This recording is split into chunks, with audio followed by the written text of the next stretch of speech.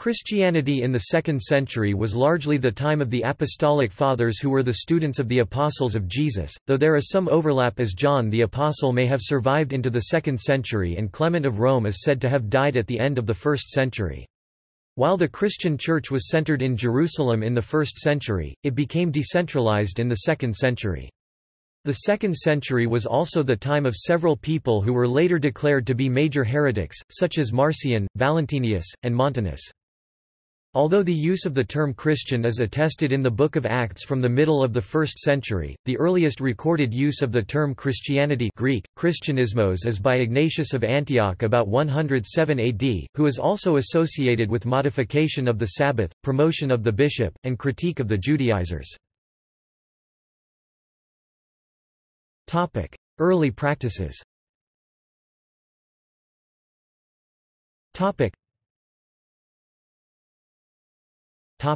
Worship.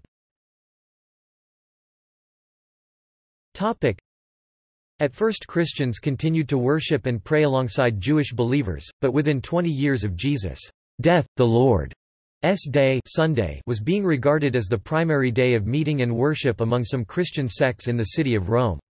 Growing tensions soon led to a starker separation that was virtually complete by the time Christians refused to join in the Bar Kokhba Jewish revolt of 132, however some groups of Christians retained more elements of Jewish practice. Only Marcion proposed rejection of all Jewish practice, but he was excommunicated in Rome c. 144 and declared heretical by the growing Proto-Orthodoxy. Christian communities came to adopt some Jewish practices while rejecting others. Historians debate whether Roman government distinguished between Christians and Jews prior to Emperor Nerva's modification of the Fiscus Judaicus in 96. From then on, practicing Jews paid the tax, and Christians did not. Christianity also differed from other Roman religions in that it set out its beliefs in a clearly defined way, though the process of orthodoxy, right belief, was not underway until the period of the first 7 ecumenical councils. Most early Christians did not own a copy of the works that later became the Christian Bible or other church works accepted by some but not canonized, such as the writings of the Apostolic Fathers, or other works today called New Testament Apocrypha. Similar to Judaism, much of the original church liturgical services functioned as a means of learning these scriptures, which initially centered around the Septuagint and the Targums. A final uniformity of liturgical services may have become solidified after the Church established a biblical canon, possibly based on the apostolic constitutions and Clementine literature. Clement wrote about the order with which Jesus commanded the affairs of the Church be conducted. The liturgies are to be celebrated, and not carelessly nor in disorder. But he did not specify what the actual liturgies were, though possible Clementine liturgies have been proposed. The Liturgy of St. James was an early form, but each bishopric tended to develop its own. Structure and the episcopacy. In the post-apostolic Church, bishops emerged as overseers of urban Christian populations, and a hierarchy clergy gradually took on the form of episkopos overseers, bishops, presbyters elders, and then deacons servants. While Clement and New Testament writers use the terms overseer and elder interchangeably, an episcopal structure becomes more visible in the 2nd century. This structure was enforced by the teaching of apostolic succession, where a bishop becomes the spiritual successor of the previous bishop in a line tracing back to the apostles themselves. Each Christian community had presbyters or elders, as was the case with Jewish communities, who were also ordained and assisted the bishop. As Christianity spread, especially in rural areas, the presbyters exercised more responsibilities and took distinctive shape as priests. Deacons performed certain duties, such as tending to the poor and sick. Role of the bishop.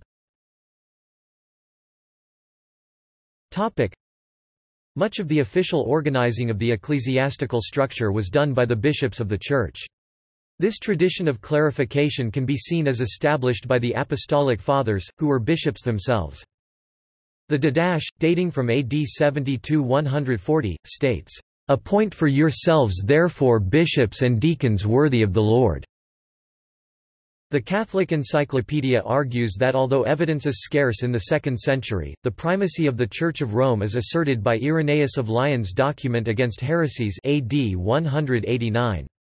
In response to 2nd-century Gnostic teaching, Irenaeus created the first known document considered to be describing apostolic succession, including the immediate successors of Peter and Paul, Linus, Anacalutus, Clement, Evaristus, Alexander, and Sixtus, which the Catholic Church currently considers these the successors of Peter and the first popes, and through whom latter popes would claim authority. Date of Easter. Eastern and Western Mediterranean Christians had a history of differences and disagreements dating back to the 2nd century. Among the most significant early disagreements is the Quartodeciman controversy. Until the late 2nd century there was a difference in dating the celebration of the Christian Passover, Easter between Western churches and those of Asia Minor. The churches in Asia Minor celebrated it on the 14th of the Jewish month of Nisan, the day before Jewish Passover, regardless of what day of the week it fell on, as the crucifixion had occurred on the day before Passover according to the Gospel of John. The Latins called them Quartodecimans, literally meaning 14 ers. At the time, the West celebrated Easter on the Sunday following the Jewish 14th of Nisan. Victor, the Bishop of Rome, attempted to declare the Nisan 14 practice heretical and excommunicate all who followed it. On this occasion Irenaeus and Polycrates of Ephesus wrote to Victor. Irenaeus reminded Victor of his predecessor more tolerant attitude and Polycrates emphatically defended the Asian practice. Victor's excommunication of the Asians was apparently rescinded, and the two sides reconciled as a result of the intervention of Irenaeus and other bishops, including Tertullian. Both Tertullian and Irenaeus were pupils of Polycarp, who was a student of the Apostle John and, according to Polycarp's own written words, was also a hearer of the other apostles. Polycarp was a bishop in Smyrna. Eusebius later claimed that synods and conferences of bishops were convened, which ruled, without a dissenting voice, in support of Easter on Sunday.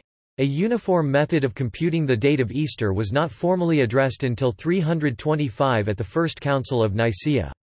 Today, the date still varies between West and East, but this is because the West later adopted the Gregorian calendar over the Julian calendar. Heresies and the Biblical canon.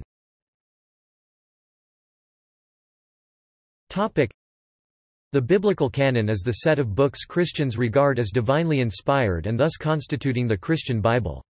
Though the early Church used the Old Testament according to the canon of the Septuagint LXX, the Apostles did not otherwise leave a defined set of new scriptures, instead the New Testament developed over time. The writings attributed to the Apostles circulated amongst the earliest Christian communities. The Pauline epistles were circulating in collected forms by the end of the 1st century AD. Justin Martyr, in the early 2nd century, mentions the «memoirs of the Apostles», which Christians called «Gospels», and which were regarded as on par with the Old Testament. A four-gospel canon, the Tetramorph, was asserted by Irenaeus, who refers to it directly. The oldest list of books for the New Testament canon is the Muratorian fragment dating to c. 170. It shows that by 200 there existed a set of Christian writings somewhat similar to what is now the 27-book New Testament, which included the four Gospels.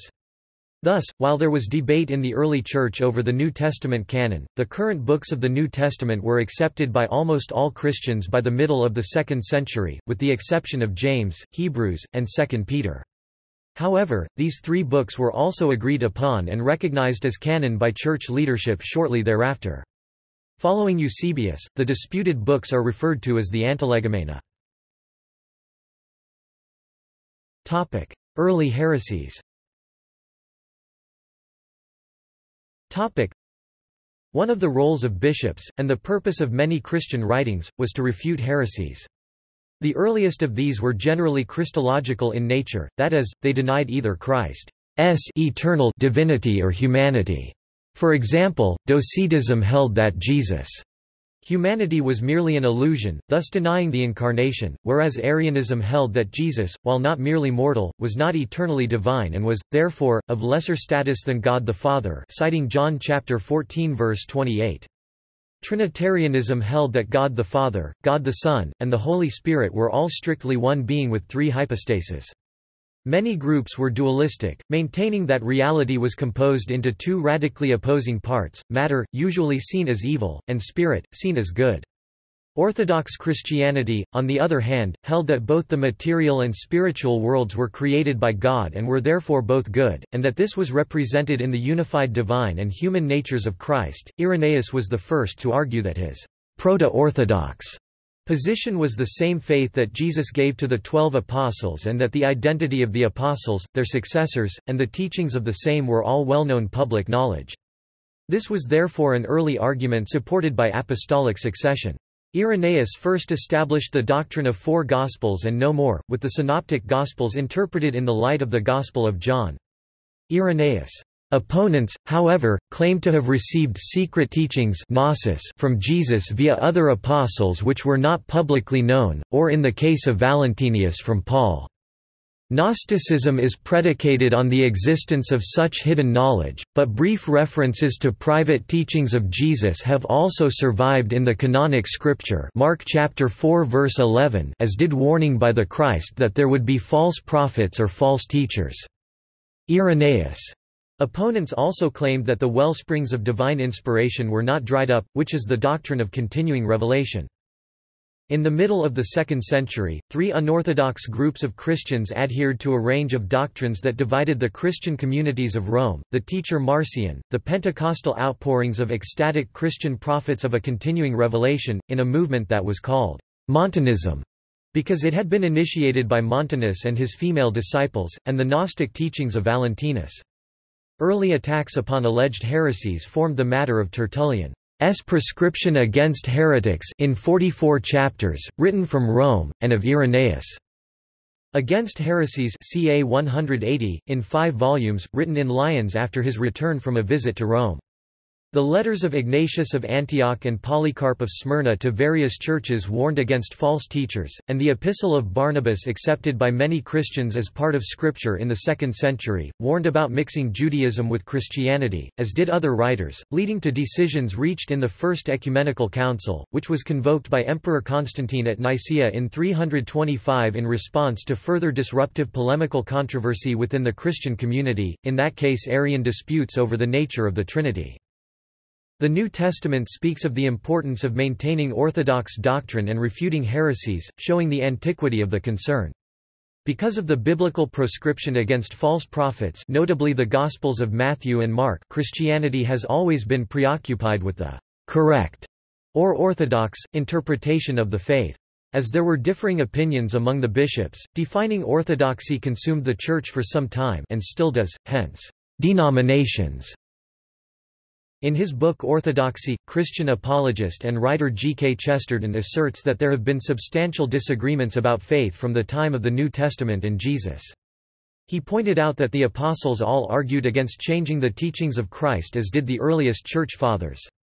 Jesus also refers to false prophets, Mark chapter 13 verses 21 to 23, and the darnel, Matthew chapter 13 verses 25 to 30, 13, 36 to 43 of the flock, and how their distortion of the Christian faith is to be rejected. The development of doctrine, the position of orthodoxy, and the relationship between the various opinions is a matter of continuing academic debate. Since most Christians today subscribe to the doctrines established by the Nicene Creed, modern Christian theologians tend to regard the early debates as a unified orthodox position against a minority of heretics. Other scholars, drawing upon, among other things, distinctions between Jewish Christians, Pauline Christians, and other groups such as Gnostics and Marcionites, argue that early Christianity was fragmented, with contemporaneous competing orthodoxies. Early writings, apologists and church fathers.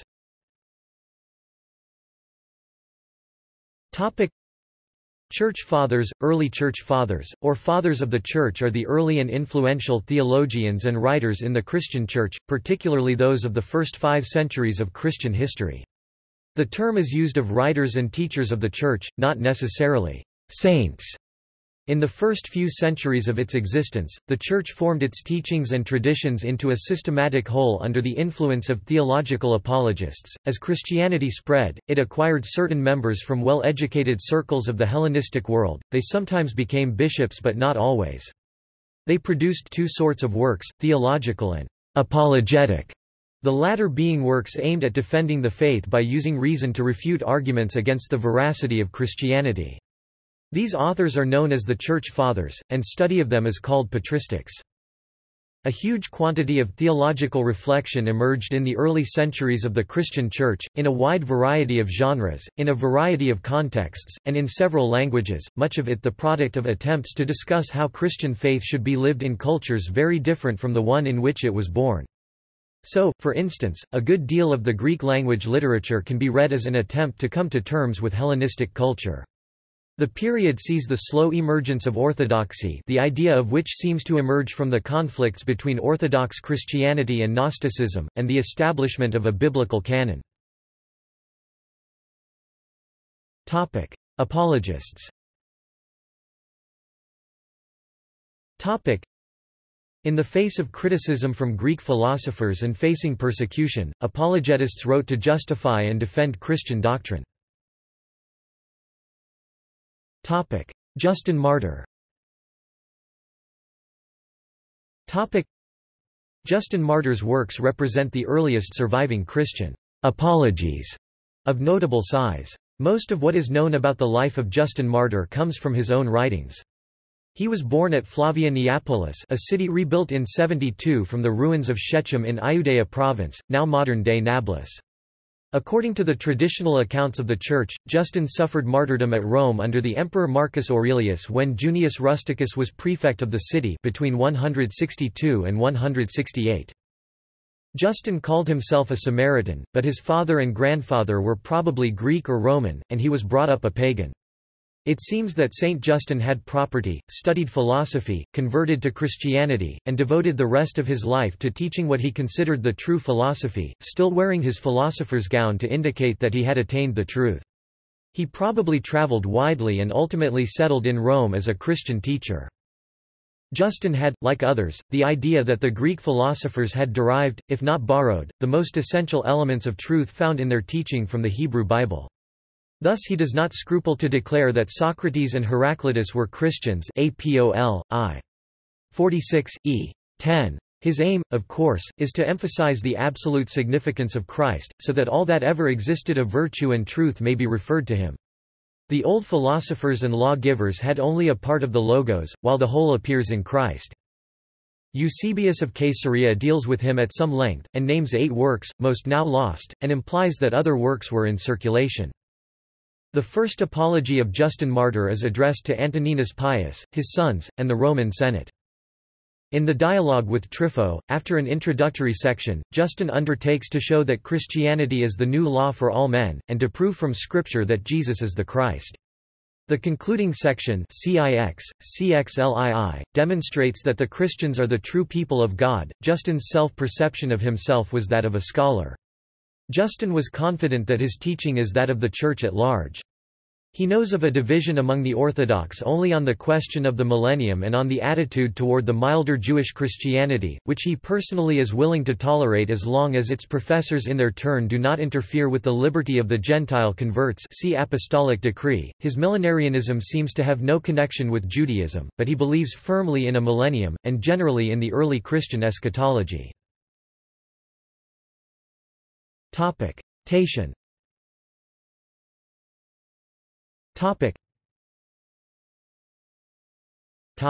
Athenagoras.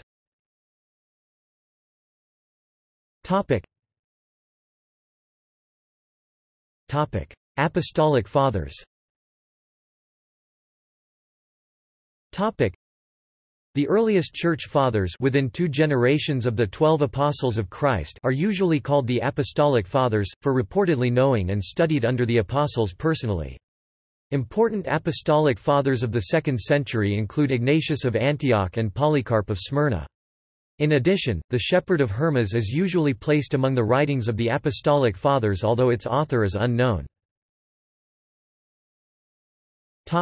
Ignatius.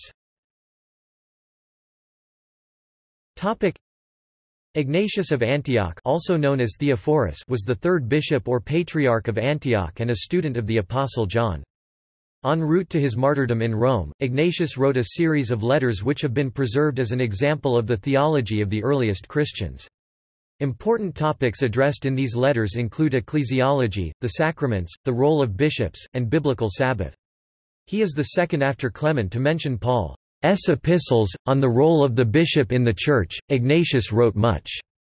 He spoke in praise of unity in a letter to the Ephesians, saying, He, therefore, that does not assemble with the Church, has even by this manifested his pride, and condemned himself.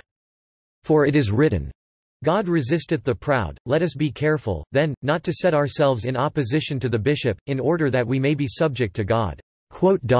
Stressing the relationship between the Church initiated by Jesus and the hierarchy set in motion by the Apostles, Ignatius writes, We should look upon the bishop even as we would upon the Lord himself. Section 6. Ignatius stresses the hierarchical relationship between God and the bishop more strongly to the Magnesians, urging them to yield him all reverence, having respect to the power of God the Father, submitting to him, or rather not to him, but to the Father of Jesus Christ, the Bishop of us all." In section 6 he exhorts them to harmony, and in section 13 urges them to be established in the doctrines of the Lord and the Apostles, with your most admirable bishop. Thus Ignatius emphasizes unity, obedience, and the hierarchical relationship among the faithful and between the bishop and God.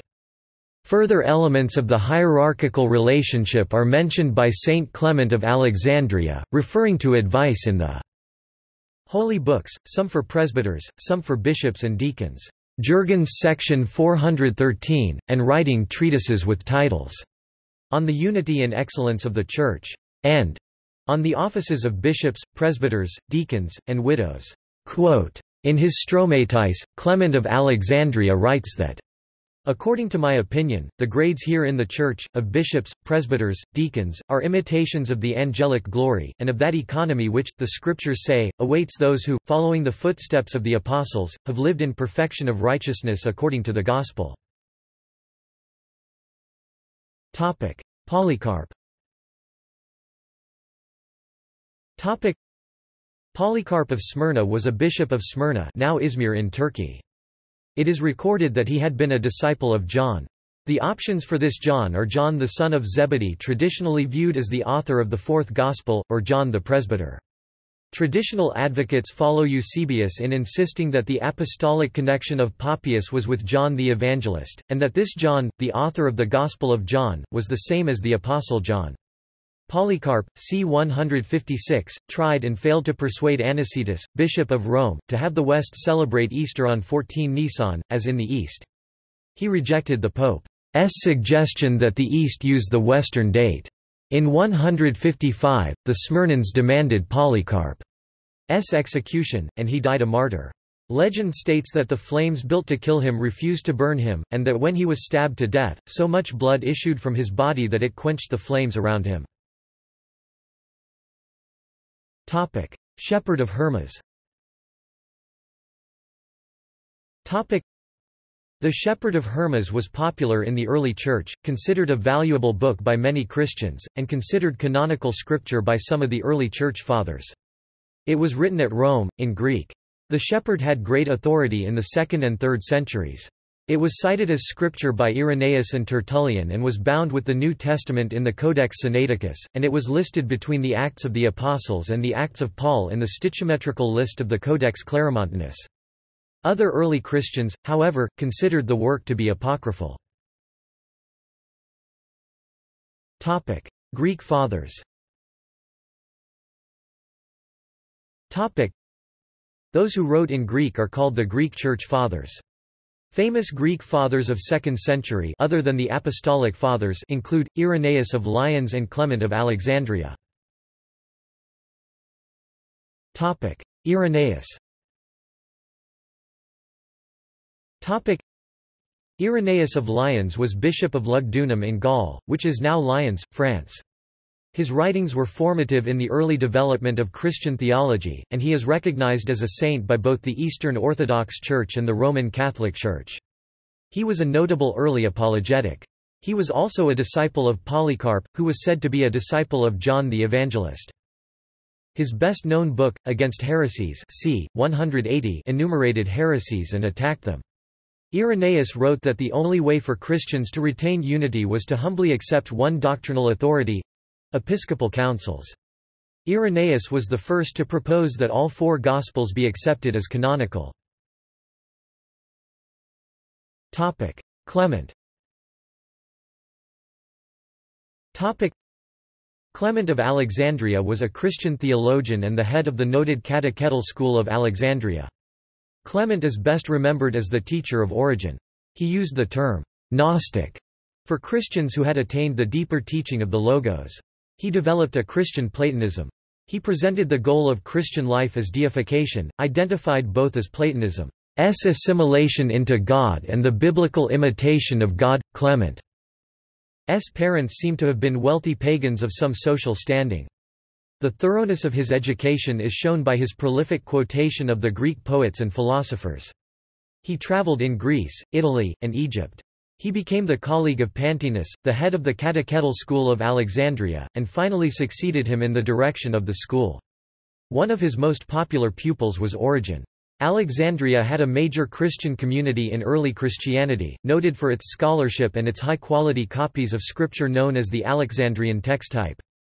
During the persecution of Christians by Septimius Severus 202 or 203, he sought refuge with Alexander, then Cappadocia. The trilogy into which Clement's principal remains are connected by their purpose and mode of treatment is composed of Protrepticus, exhortation to the Greeks; Paedagogus, instructor; Stromata, miscellanies. The first book deals with the religious basis of Christian morality, the second and third with the individual cases of conduct. As with Epictetus, true virtue shows itself with him in its external evidences by a natural, simple, and moderate way of living. Besides the Great Trilogy, the only complete work preserved is the treatise, Who is the Rich Man That Shall Be Saved?, based on Mark chapter 10 verses 17–31, and laying down the principle that not the possession of riches but their misuse is to be condemned. The significance of Clement in the history of the development of doctrine is, according to Adolf von Harnack, that he knew how to replace the apologetic method by the constructive or systematic, to turn the simple church tradition into a scientific, dogmatic theology. It is a marked characteristic of his that he sees only superficial and transient disagreement where others find a fundamental opposition. He is able to reconcile, or even to fuse, differing views to an extent which makes it almost impossible to attribute to him a definite individual system. He is admittedly an eclectic Stromata, I. 37. This attitude determines especially his treatment of non-Christian philosophy. Latin Fathers. Church Fathers who wrote in Latin are called the Latin Church Fathers. Tertullian was the first Latin father and only well-known such father of the 2nd century. Tertullian. Tertullian, who was converted to Christianity before 197, was a prolific writer of apologetic, theological, controversial and ascetic works. He was the son of a Roman centurion. He wrote 3 books in Greek and was the first great writer of Latin Christianity, thus sometimes known as the "Father of the Latin Church". He was evidently a lawyer in Rome. He is said to have introduced the Latin term Trinitas with regard to the divine Trinity to the Christian vocabulary, but Theophilus of Antioch already wrote of the Trinity, of God, and His Word, and His wisdom, which is similar but not identical to the Trinitarian wording, and also probably the formula 3 persons, 1 substance, as the Latin tres personae, una substantia, itself from the Koine Greek tres hypostases, homoousios, and also the terms Vetus Testamentum, Old Testament, and Novum Testamentum, New Testament. In his Apologeticus, he was the first Latin author who qualified Christianity as the vera religio, and systematically relegated the classical Roman Empire religion and other accepted cults to the position of mere superstitions. Later in life, Tertullian is thought by most to have joined the Montanists, a heretical sect that appealed to his rigorism. Spread of Christianity.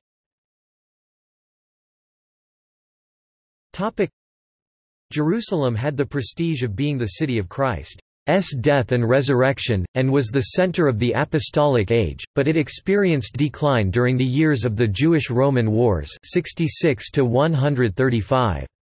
Traditionally it is believed the Jerusalem Christians waited out the Jewish-Roman Wars in Pella in the Decapolis.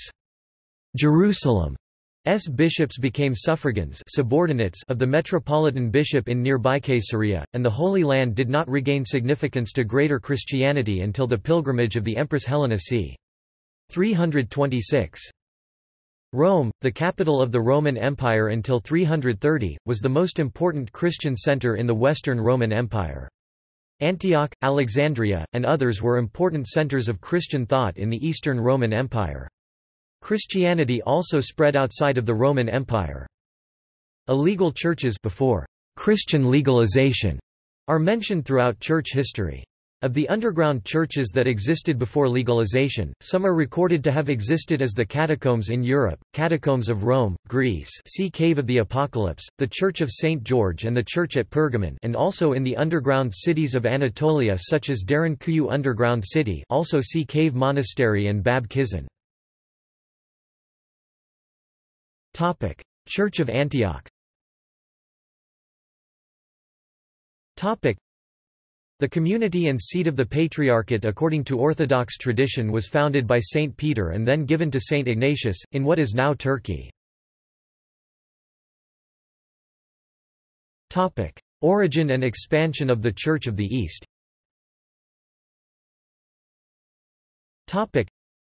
The Church which spread throughout most of Asia bears the appellation Nestorian, after the 5th-century Patriarch of Constantinople, Nestorius, who was condemned by Rome as a heretic in AD 430. The name is actually a misnomer which became current in the West. The Roman See had sought to discredit this church, which had renounced Rome's primacy for geographical, political, linguistic, and doctrinal reasons. Nestorian was not the name by which the Church knew itself, nor was it so commonly designated in Asian lands. It was rather known as the Church of the East, or Easterns, to distinguish it from the Greek and Latin churches in the West which were divided by subtle theological controversies little appreciated by the Eastern Christians. It also came to be known as the Assyrian Church because of the location of its successive headquarters, and also as the Luminous religion, especially in China. This ancient church claimed a 1st-century origin and developed almost wholly apart from the Greek and Roman churches, using the Aramaic language. Endorsing Nestorius' opposition to the doctrines of purgatory and Mariology, this church rejected Mary's title as Mother of God and/or Theotokos, which became the defining issue dividing Nestorianism and Orthodoxy. Nestorius taught that one could think of Jesus the human as separate from Jesus as God, thus, according to Nestorianism, Mary was not the Mother of God, but rather simply the mother of Jesus's humanity. This division of Jesus into two persons, entailed in the rejection of the title Theotokos, was considered heretical in the West, both Latin and Greek. For at least 1200 years the Church of the Easterns was noted for its missionary zeal, its high degree of lay participation, its superior educational standards and cultural contributions in less developed countries, and its fortitude in the face of persecution. Parthian and Persian empires. The Church of the East had its inception at a very early date in the buffer zone between the Parthian and Roman empires in Upper Mesopotamia, known as the Assyrian Church of the East. The vicissitudes of its later growth were rooted in its minority status in a situation of international tension. The rulers of the Parthian Empire were on the whole tolerant in spirit, and with the older faiths of Babylonia and Assyria in a state of decay, the time was ripe for a new and vital faith. The rulers of the Sassanid Empire also followed a policy of religious toleration to begin with, though later they gave Christians the same status as a subject race. However, these rulers also encouraged the revival of the ancient Persian dualistic faith of Zoroastrianism and established it as the state religion, with the result that the Christians were increasingly subjected to repressive measures. Nevertheless, it was not until Christianity became the state religion in the West 380 that enmity toward Rome was focused on the Eastern Christians. After the Mohammedan conquest in the 7th century, the Caliphate tolerated other faiths but forbade proselytism and subjected Christians to heavy taxation. Edessa, now Sanliurfa, in northwestern Mesopotamia was from apostolic times the principal center of Syriac-speaking Christianity. Strategically located on the main trade routes of the Fertile Crescent, it was easily accessible from Antioch, where the mission to the Gentiles was inaugurated. When early Christians were scattered abroad because of persecution, some found refuge at Edessa. Thus the Edessan Church traced its origin to the Apostolic Age, and Christianity even became the state religion for a time. Thus it was from Edessa that a missionary movement began which gradually spread throughout Mesopotamia, Persia, Central Asia and China. According to tradition, Mari was sent as a missionary to Seleucia on the Tigris River near Baghdad, which, with its twin city of Ctesiphon across the river, became another cantor of missionary outreach. Mari was also regarded as the pioneer evangelist in the whole region of Adiabene to the north, of which Arbil, now Erbil, was the capital. By the latter half of the 2nd century, Christianity had spread east throughout Media, Persia, Parthia, and Bactria. The 20 bishops and many presbyters were more of the order of itinerant missionaries, passing from place to place as Paul did and supplying their needs with such occupations as merchant or craftsman. By 280 the metropolis of Seleucia assumed the title of Catholicos, and in 424 a council of the Church at Seleucia elected the first patriarch to have jurisdiction over the whole Church of the East, including India and Ceylon.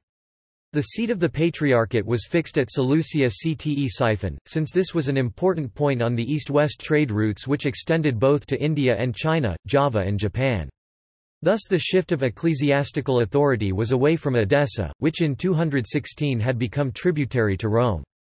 The establishment of an independent patriarchate with 9 subordinate metropoli contributed to a more favorable attitude by the Persian government, which no longer had to fear an ecclesiastical alliance with the common enemy, Rome. Arabian Peninsula. Christianity apparently gained its strongest foothold in the ancient center of Semitic civilization in southwest Arabia or Yemen, sometimes known as Seba or Sheba, whose queen visited Solomon. Because of geographic proximity, acculturation with Ethiopia was always strong, and the royal family traces its ancestry to this queen. The presence of Arabians at Pentecost and Paul's 3-year sojourn in Arabia suggest a very early gospel witness. A 4th-century church history states that the apostle Bartholomew preached in Arabia and that Himyarites were among his converts. Arabia's close relations with Ethiopia give significance to the conversion of the treasurer to the Queen of Ethiopia, not to mention the tradition that the apostle Matthew was assigned to this land. Eusebius says that 1 Pantanius c.190 was sent from Alexandria as a missionary to the nations of the East, including southwest Arabia, on his way to India. Timeline. See also. Notes. References. Botryte, Mary Taliaferro and Gargala, Daniel J. and Talbert, Richard John Alexander, The Romans, From Village to Empire, Oxford University Press 2004, ISBN 0-19-511875-8 Davidson, Ivor J. The Birth of the Church, From Jesus to Constantine, AD 30–312, Baker Books 2004 Dunn, James D. G., Jews and Christians, The Parting of the Ways, AD 70–135, W.M. B. Eerdmans Publishing 1999, ISBN 0-8028-4498-7 Ferguson, Everett, Factors Leading to the Selection and Closure of the New Testament Canon, in the Canon Debate, eds. L. M. MacDonald and J. A. Sanders Hendrickson, 2002 Weiland, Stephen M., The Jews in the Time of Jesus, An Introduction, Paulist Press 1995, ISBN 0-8091-3610-4 Further reading. Berard, Wayne Daniel. When Christians Were Jews, That Is, Now. Cowley Publications 2006. ISBN 1-56101-280-7. Bachmuel, Marcus N. A. The Cambridge Companion to Jesus. Cambridge University Press 2001. ISBN 0-521-79678-4. Borgel, Jonathan, The Jewish Christians Move from Jerusalem as a Pragmatic Choice, in, Dan Jaffe ed., Studies in Rabbinic Judaism and Early Christianity, Leiden, Brill, 2010, p. 107–138 https://www.academia.edu/4909339/the_Jewish_Christians_move_from_Jewish_Move_from_Pragmatic_choice. Brown, Schuyler. The Origins of Christianity, A Historical Introduction to the New Testament. Oxford University Press 1993. ISBN 0-19-826207-8. Dunn, James D. G. Jews and Christians, The Parting of the Ways, A.D. 70–135. W. M. B. Eerdmans Publishing 1999. ISBN 0-8028-4498-7. Dunn, James D. G. The Cambridge Companion to St. Paul. Cambridge University Press 2003. ISBN 0-521-78694-0. Dunn, James D. G. Unity and Diversity in the New Testament, An Inquiry into the Character of Earliest Christianity. SCM Press 2006.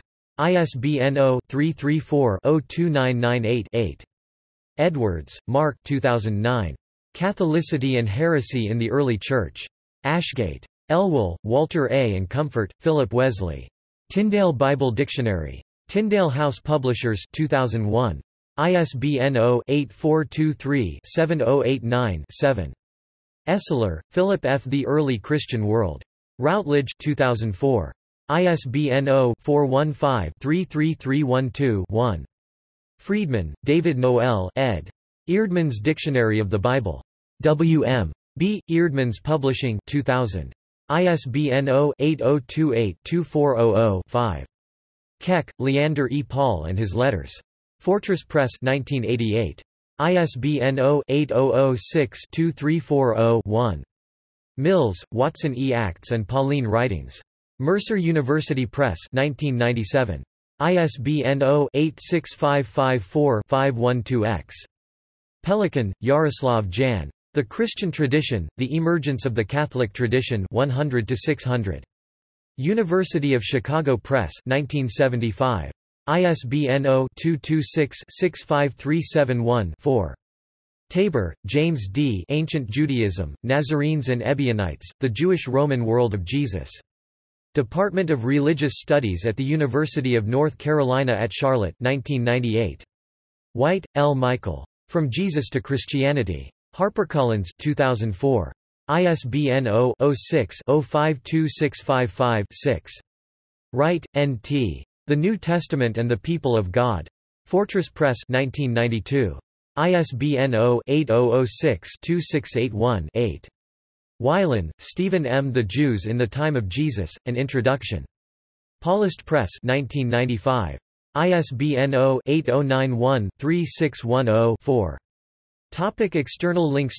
Internet. Ancient History Sourcebook, Christian Origins Guide to Early Church Documents. Chart of Church Fathers at religionfacts.com. Church Fathers works in English edited by Philip Schaff, at the Christian Classics Ethereal Library. Church Fathers at newadvent.org. Faulkner University Patristics Project, a growing collection of English translations of patristic texts and high-resolution scans from the Comprehensive Patrologia compiled by J. P. Migney. Primer on the Church Fathers at Coronam New Schaff Herzog Encyclopedia of Religious Knowledge. Catholic Encyclopedia, St. Justin Martyr. Earlychurch.org. UK.